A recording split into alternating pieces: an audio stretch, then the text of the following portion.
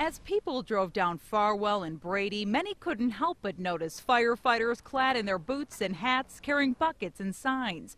They weren't putting out fires, but they hope to make a difference in the lives of Milwaukee kids. We're out there every day seeing these children walk by the firehouse, standing at street corners, and they don't have coats. The Milwaukee Fire Department is teaming up with Operation Warm to begin the Coats for Kids campaign.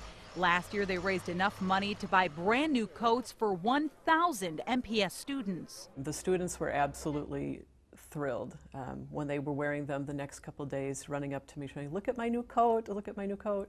Now the fire department is at it again, collecting money so they can deliver the coats come fall. These coats are sized and fitted. We order them for that specific child. Riley and Kluge elementary schools were previous recipients due to their high poverty rates. School officials say they actually saw an increase in attendance after the students got their new coats. Without the clothing, without the food, without the general basic needs taken care of, we can't do our job as educators because those needs haven't been met. It's a simple gift that can make a dramatic impact on the life of a child in need. In Milwaukee, Laura Langamo, Fox 6 News.